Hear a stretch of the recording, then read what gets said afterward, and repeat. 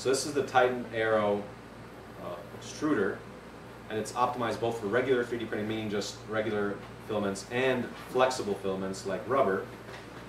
Now the trick to rubber is that when you push it, it kinks up. So you want to have the distance as constrained, as small as possible.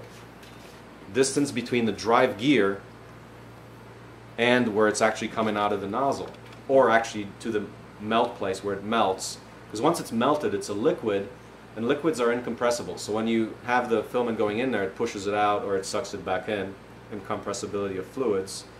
So this is excellent. It's very simple. It's got an integrated heat block. The heat block is actually over like the extruder, what do you call it? The heat sink. Heat sink is this part here under the fan. So it's right over the drive gear, which makes it a very short distance. So this is nice. I mean, we can get this whole thing. You can buy it assembled or disassembled. To assemble it, I think it's probably going to be easier than what we did yesterday. But I do like this, and if you get the authentic version, it's like $100. But the authentic version of the E3D, the one we're using, is $60 for the heatsink part and all that.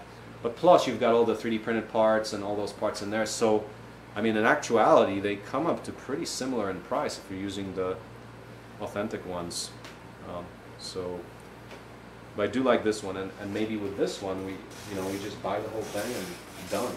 No work. All we got to do then is the wiring and all that, and then all we need to do here is design a different mount plate so that the mount plate is not really well designed for this. We can use this, the older style one, but the thing about that one is that it sticks too far out that way. So if you're going really fast, I mean, this thing is kind of heavy, so it can start wobbling. So what you want to do is have the mount to the axis as close, just as close to the center of gravity is as close as possible. So you're not like, it's not like out there wobbling. It's like right close on the axis and so forth. So this is a good choice for the future, and it's also open source design. This one has the Volcano heater block.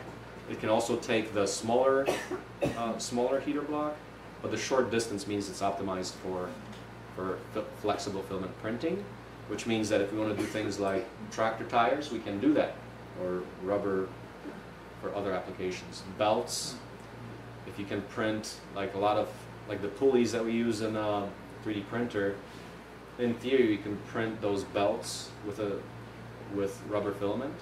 That might be something for the future. I mean, they're very tiny, but we can expand their size just a little bit and make our own belts too.